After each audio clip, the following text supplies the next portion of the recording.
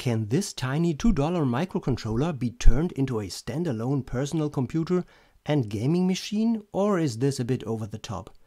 I love to squeeze out maximum performance on limited systems, and in this video I am going to make an Arduino Nano display 40 by 25 characters on a VGA monitor by using just 2 logic ICs.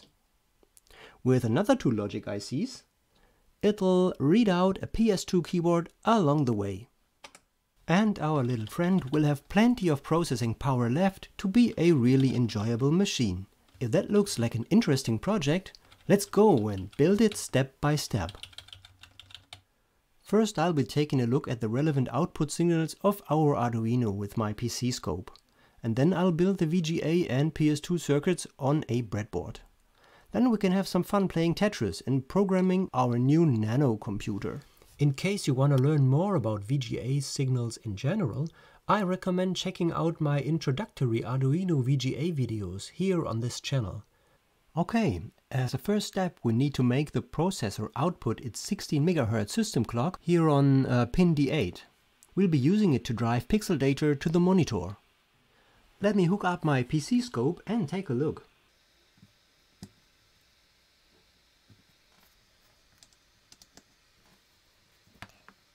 Okay, right now we can't see anything.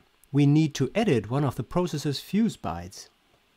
Open the Explorer and navigate to the Arduino installation. Mine is at Program x86 Arduino, and click on Hardware, Arduino, AVR, and open the file boards.txt. Scroll down to the Nano section and change the low fuse byte from hexadecimal FF to hexadecimal BF, and save again. Now I'm using another Arduino Nano as an ISP to write these changes into our target here.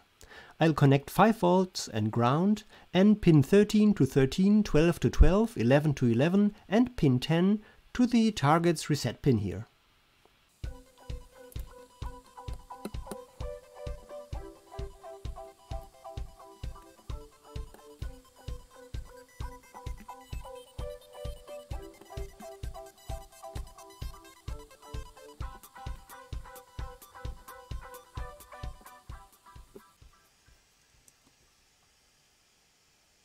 Now fire up the Arduino IDE and upload the example sketch Arduino ISP to the programmer.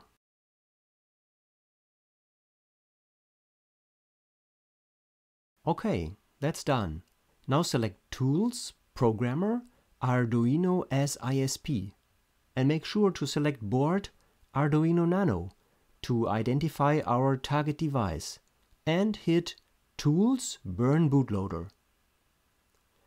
And there we have our clock signal. Now we can disconnect all this stuff and upload my Nano PC test sketch into our target. More on that later. Let's see what other signals the Nano now generates.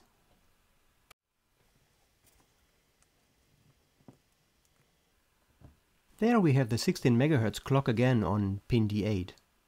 On pin D10 there should be the vertical sync pulse 60 times per second.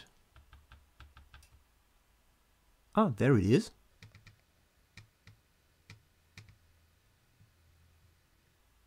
That's every 16 milliseconds. The horizontal sync pulse is on pin D12, every 32 microseconds at the start of each scan line.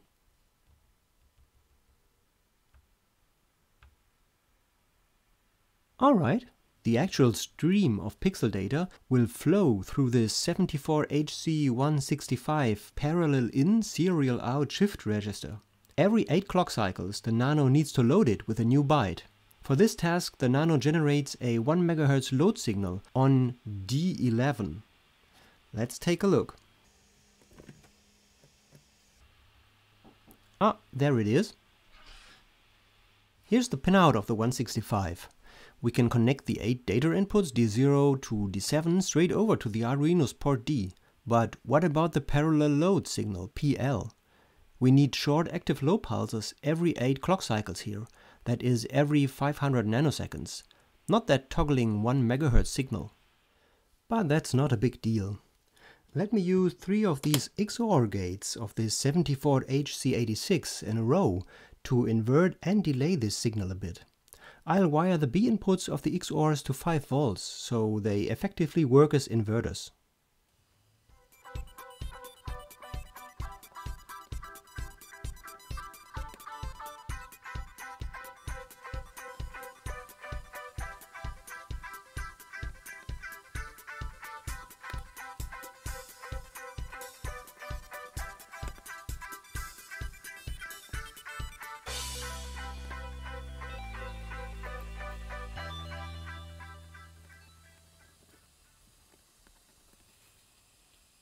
Okay, let's take a look at the new signal now. Now that looks promising. If we now send both signals into our leftover XOR here, its output will only be low if both signals are the same. Let's take a look.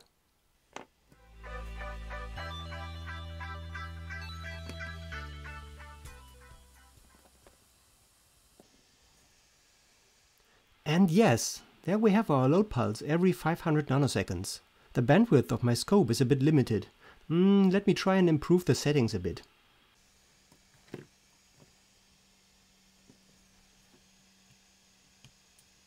Yeah, I think that looks a bit better. I think we are ready to hook up the shift register and our VGA output should be up and running.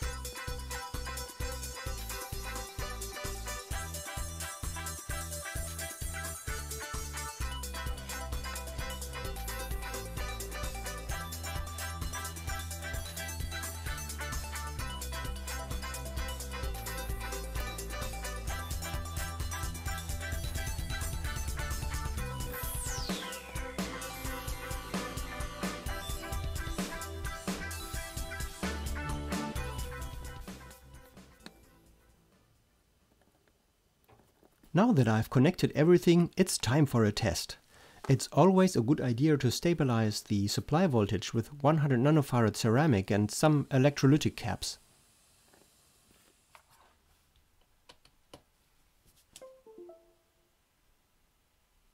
And yeah, that looks nice and stable.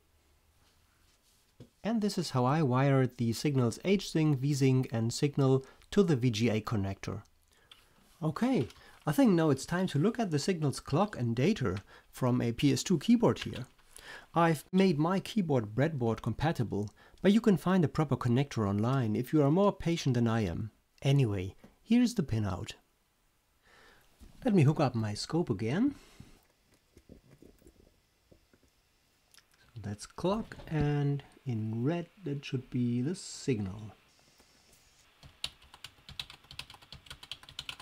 Alright, that looks pretty standard. We have a low start bit, 8 data bits, a parity bit and a high stop bit. Let's read this data in by using 2 of these serial in parallel out shift registers. We can use 2 of these 74HC164 in series for the job. Each can hold only 8 bits at a time. Here is the pinout. We can hook the keyboard's clock pin to pin 8 and the data line to pin 1. The data is shifted in via Q0 to Q7. Please note that I'll be connecting the Q7 pin of the first chip to the DSA input of the second to cascade them. Okay, let's disconnect power and hook everything up.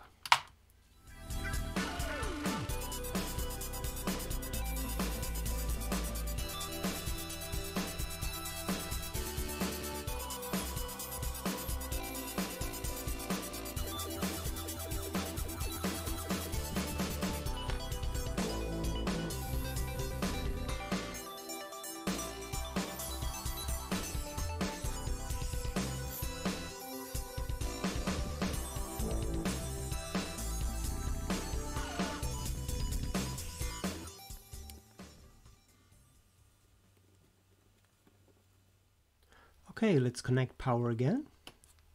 And let's not forget using some 100 nanofarads capacitor. Okay, the data is flowing in from Q0 to Q7 and over to the next IC into Q0 again. And we are shifting in 11 bits. So let me hook up some LEDs to see if we can receive something. So the most significant bit is coming in last. So that's going to go to Q0 and so forth.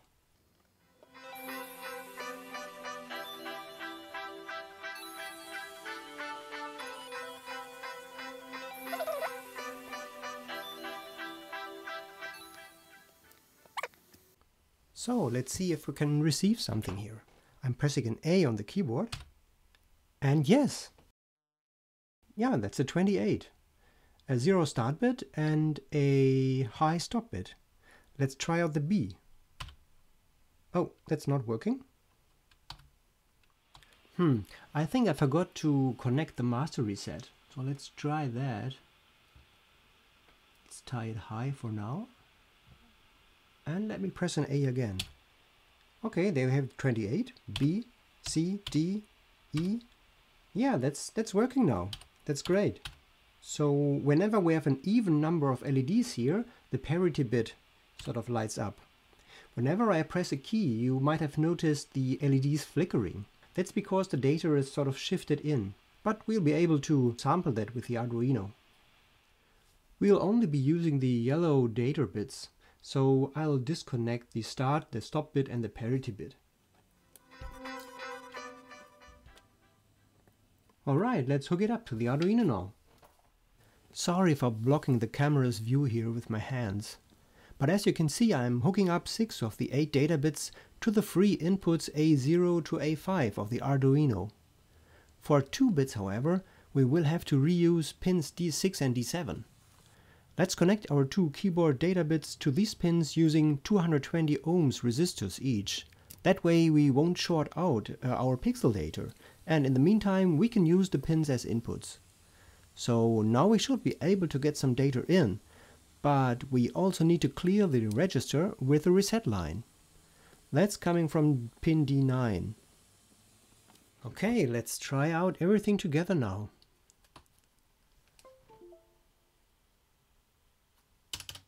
Alright, that seems to work.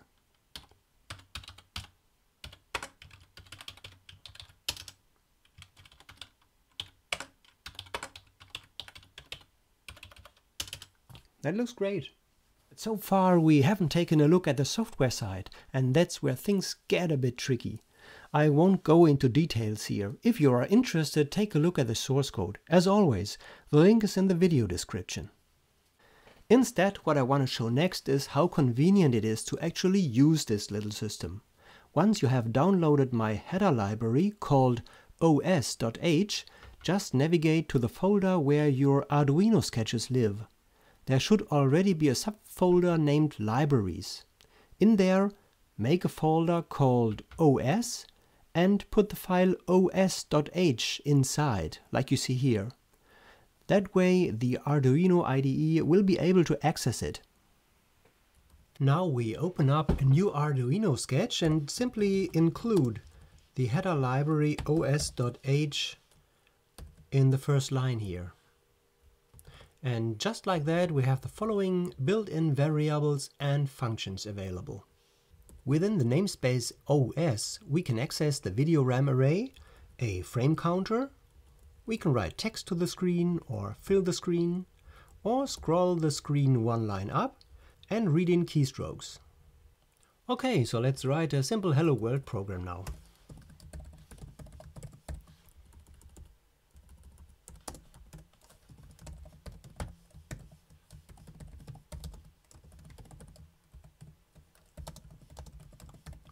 Okay, that should do the trick.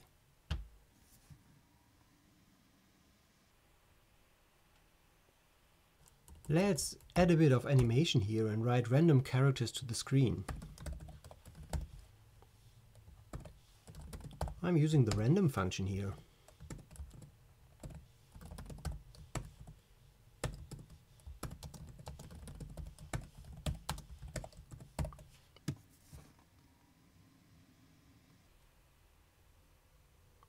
Alright, that was pretty fast.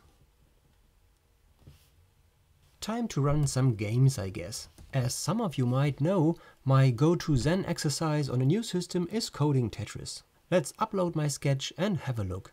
It was really convenient to write this in C rather than in assembly. And yes, it's Tetris again, running on a $2 CPU. So that about wraps it up for the Nano PC. Thank you for following along. I'd love to hear about your cool ideas or projects running on this little standalone personal computer.